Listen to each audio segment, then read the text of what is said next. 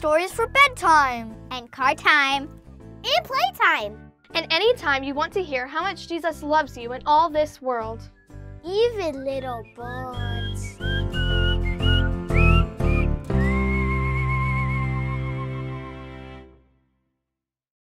Hi, I'm Pastor Sarah at St. Paul Lutheran Church in Davenport, Iowa, and I'm here to tell you stories told just for kids, or kids at heart. Every week, I am going to tell you a story about Jesus from the Bible.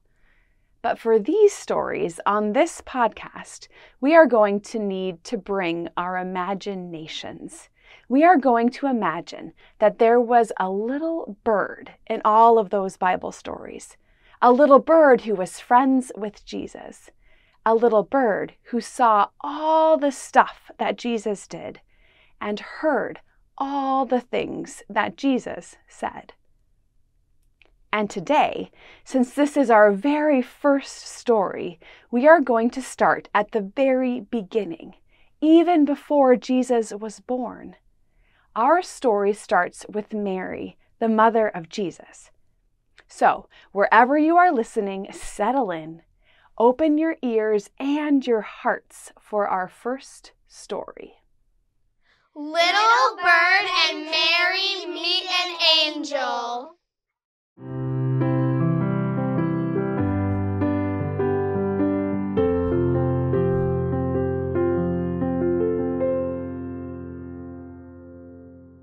Little Bird and Jesus were friends, best friends, or at least Little Bird was Jesus' best bird friend. She had known Jesus since before he was born. She was there on that incredible day when Mary learned she would become a mom and have a little baby named Jesus. It was a beautiful spring day. Little Bird was out on a branch on an olive tree, soaking up the warm sun, enjoying the flowers that were just beginning to blossom. Little Bird was a sparrow, a tiny bird no bigger than an apple. She was every shade of brown, with eyes the color of chocolate and feathers like sand and wood and soil. But even though she was little, she was strong and brave. Little Bird loved to sing as loud as she could. And on that day, she was so excited about spring that she sang even more boldly than usual. She wasn't aware of a young woman who was nearby, scrubbing her clothes in a bucket of soapy water. But the young woman, whose name was Mary, noticed Little Bird and heard her singing. "Aren't you a pretty little bird?" she said, singing so beautifully. Little Bird was surprised. No one usually noticed her. She was just a sparrow, ordinary, not particularly fancy or even colorful or unique. But she was so excited that she just puffed up her feathered chest and sang even more. Mary sang a little tune right back to her.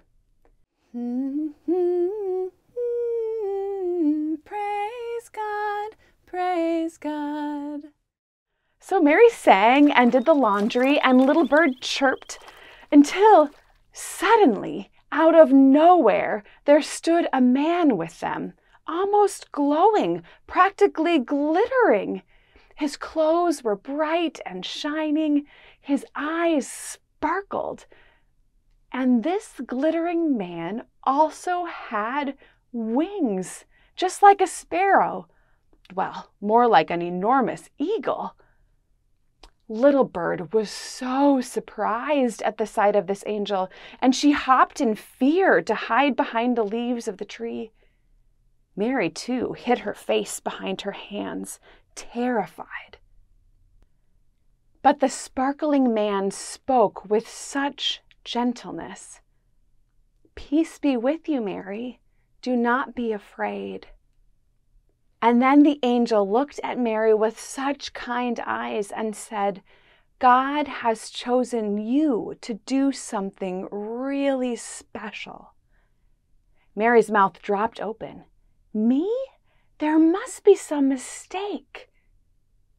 The angel smiled brightly and nodded. "Well, it's true.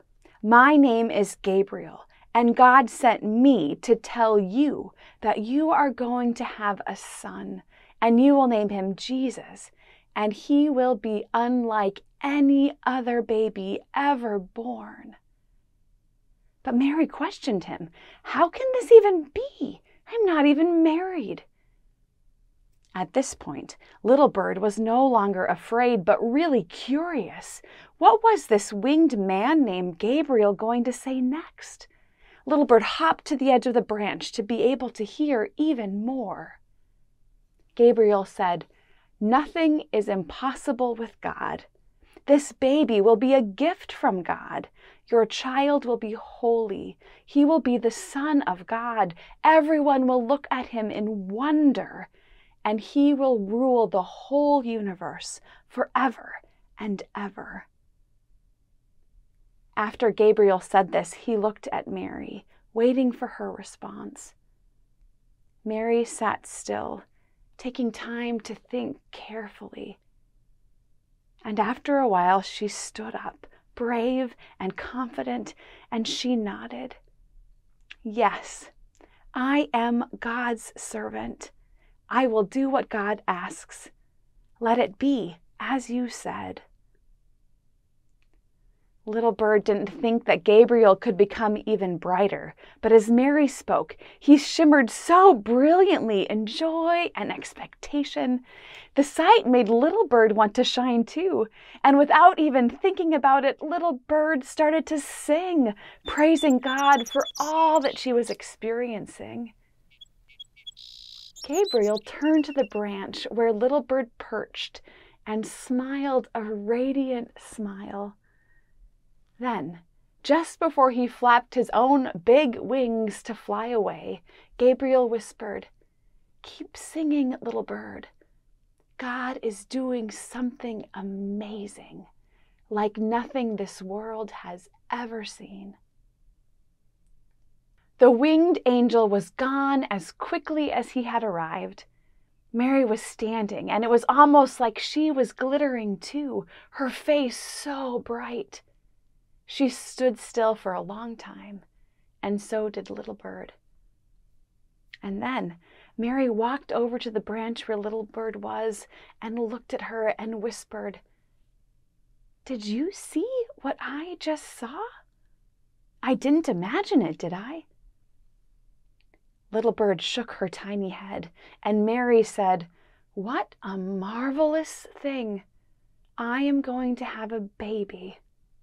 Me, just ordinary Mary of Nazareth, as ordinary as a common sparrow like you. But I'm going to have a baby, an amazing baby. This is a big job that I have been given. I hope I am up to it. But thank God I am not alone. God is with me. And so are you, Little Bird." Absolutely, said Little Bird, with the most confident tweet she could muster, and she started to sing her little song of praise again.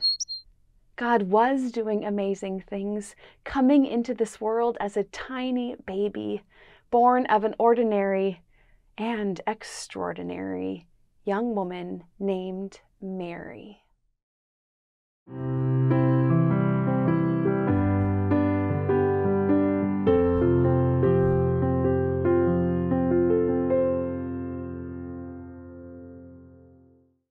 So kids, what stood out for you in that story?